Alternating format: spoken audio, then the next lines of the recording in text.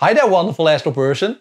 Welcome to my Astroforum channel and thanks for tuning in. In this video I'll be discussing various astrophotography setups I've used over the years to photograph the night sky, as well as the costs involved.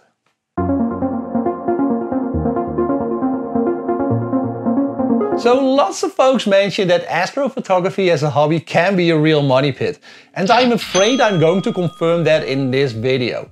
However, I do want to show you how I've built up my astrophotography gear over the years without spending all of my money at once. So in this video I will take you along and I will show you 6 different setups I've used over the years to photograph the night sky, from a simple DSLR camera on a tripod to an advanced setup with a dedicated telescope, mount and astrophotography camera.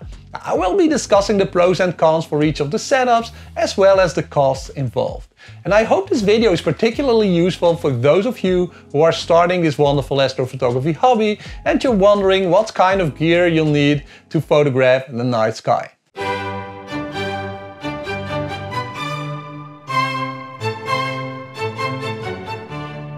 So one of the easiest ways to get into astrophotography is with a DSLR camera you probably already own. So me personally, I started my astrophotography journey in 2016 with an old Canon 1200D consumer level camera. You can see it here, also called the Rebel T7 in the USA. And that camera came with the stock 18 to 55mm EFS lens. Now, some of the main advantages about using a DSLR camera for astrophotography are that they are multifunctional. So you can use them for daytime as well as nighttime photography. They're also pretty affordable, so most consumer level cameras only cost a couple of €100 or dollars. They're also pretty familiar, so most people already know how to take pictures with a DSLR, and of course they're pretty portable. So DSLR cameras are easy to take with you on some nice holiday or camping trips, where you can take pictures of the night sky from some awesome dark sky locations. Now, if you want to take your first steps into astrophotography using a DSLR camera, you should also get a sturdy tripod to prevent any kind of vibrations while taking long exposure pictures of the night sky. In addition, it also helps to buy this simple intervalometer. It enables you to continuously shoot the night sky without the need to touch the shutter on your camera, and this prevents, of course, vibrations. If you're just starting out, I really recommend buying a simple consumer level DSLR camera that doesn't break the bank. So at the time of this video, there are some very decent consumer level cameras out there, like for instance the Canon Rebel T7, also called the Canon 2000D. That's basically the successor of this one. It also comes with a stock 18 to 55mm EFS lens, a tripod and an intervalometer for about $500 or euros.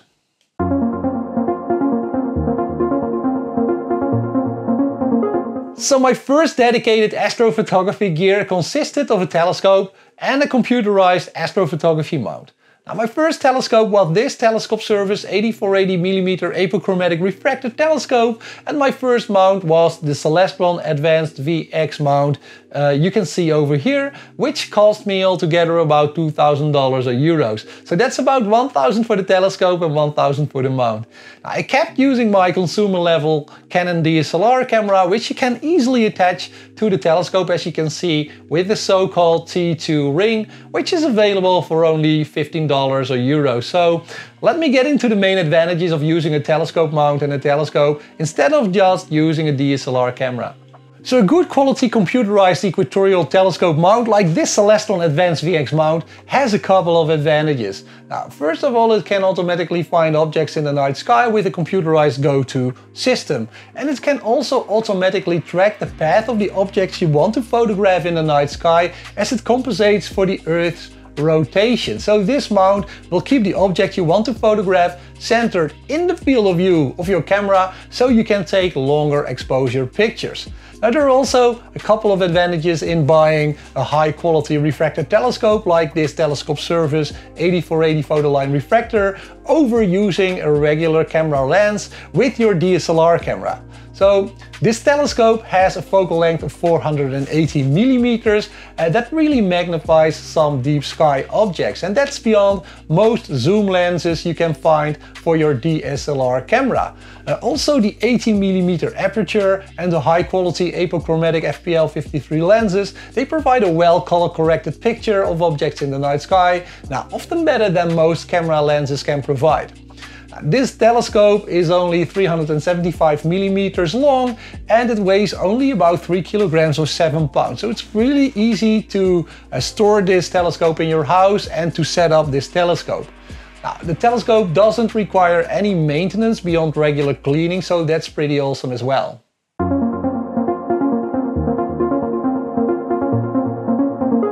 So with the setup we've just discussed, you definitely will be able to take up to about 60-second exposures of objects in deep space. Now, longer exposure times still result in blurry pictures, as most equatorial mounts like the Celestron AVX here, they do have some error in tracking objects in the night sky and they need some help. Now, to achieve even longer exposures, you'll need an extra guide scope and a guide camera. So in my case, I bought this Orion 50mm mini guide scope and the ZWO ASI120 color guide camera, which altogether costs an extra 250 euros or dollars. Yeah, beyond of course the gear I already showed you. Now, auto guiding basically involves tracking a star with an additional guide camera and a guide scope, as you can see here, and you can attach that guide camera and guide scope to your telescope. Now, the guide camera will track the position of a star that is close to the object you want to photograph. And every time the star moves its position, the guide camera can send a signal to your mount to correct its position. And with the help of auto guiding, it is really possible to take these multi-minute photos, and that enables you to catch even the dimmest light in deep space.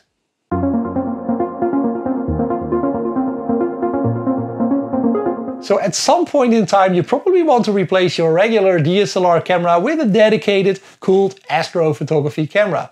Now, one major downside about using DSLR cameras for astrophotography is that the sensor cannot be cooled. So during astrophotography sessions, your camera tends to heat up and that leads to noise in your long exposure pictures. Now, with a dedicated cooled astrophotography camera, you can cool the sensor of your camera down to about -45°C below ambient temperatures, and this really helps to keep the noise down, resulting in much higher quality pictures. Now, in my case, I bought this older ZWO ASI178 cool color camera, but that camera is no longer available. It got replaced by a high quality camera that is the ASI183 color camera, and it costs about $800 or 999 euros.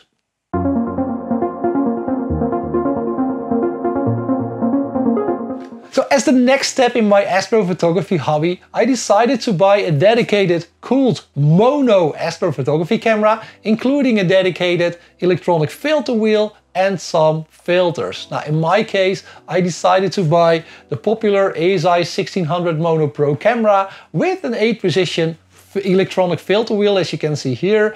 And in this filter wheel I have several broadband filters, so red, green and blue broadband filters from ZWO actually, and some 7 nanometers H-alpha, sulfur and oxygen narrowband filters. Now, one question you probably have when just starting out is, why would someone buy a mono camera for their astrophotography hobby? Now, there are a couple of advantages. With a mono camera and with some filters, you have much more control over what part of the light spectrum you want to capture. Now, for example, when using a red filter in combination with a mono camera, you'll be able to collect light in the red part of the light spectrum while rejecting light that is emitted at different wavelengths.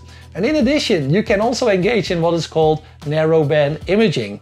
You can capture light that is emitted in specific wavelengths. And I need an example, I think. So For instance, lots of nebulas contain hydrogen gases, and those gases, they emit light at very specific wavelengths in the light spectrum. Now, by using narrowband filters, you will be able to collect those specific wavelengths of light while rejecting light from all other wavelengths. And this often results in a much higher quality picture, where the so-called signal to noise ratio is much better as compared to using a regular color camera for astrophotography. Now, one downside, of course, is that you need more time, much more time actually, to collect the light from particular objects at different wavelengths. In addition, you're adding more complexity to your astrophotography setup and your astrophotography sessions. So you need to integrate the mono camera, as you can see here, with the filter wheel and your telescope.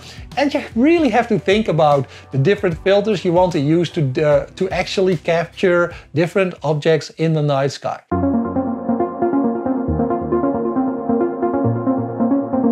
So about 1 year ago I decided to buy a new telescope, and this is my Celestron Edge HD 8-inch telescope.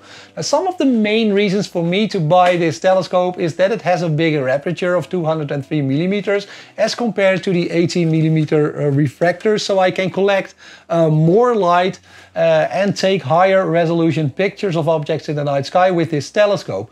Also, the Edge HD, it has a longer focal length as compared to the refractor telescope I own, so it is able to better magnify tinier objects in the night sky, such as tiny galaxies, and I even engage in some planetary imaging with this telescope. As this telescope is somewhat heavier and it also has a longer focal length, I decided to upgrade my mount to a SkyWatcher EQ6R Pro. Now, this mount is able to track the objects in the night sky much more precisely as compared to the Advanced VX you can see here. And that's really important when trying to take multi-minute photos using a long focal length telescope. Now, the EQ6R Pro is also able to carry heavier telescopes, and when we look at that entire rig, so in combination with my ASI1600 Pro, the filter wheel, the filters, and I even bought an additional 0.7 reducer with this telescope. Now, the total setup costs more than $5,000 or euros. So yes, you can see how astrophotography can be a real money pit. And I didn't even talk about automated focusers, rotators, and perhaps even an extra dome in your backyard for your telescope gear. So it's really important to think about a budget.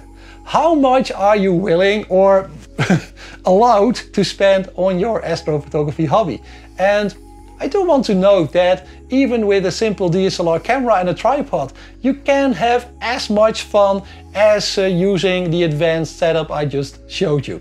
So I really hope this video gave you some insights into the costs of astrophotography, as well as the choices I've made to build up my astrophotography gear over the years.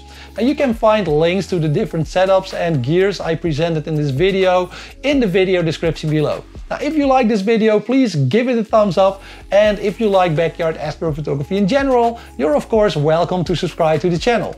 I'll see you next time, and clear skies.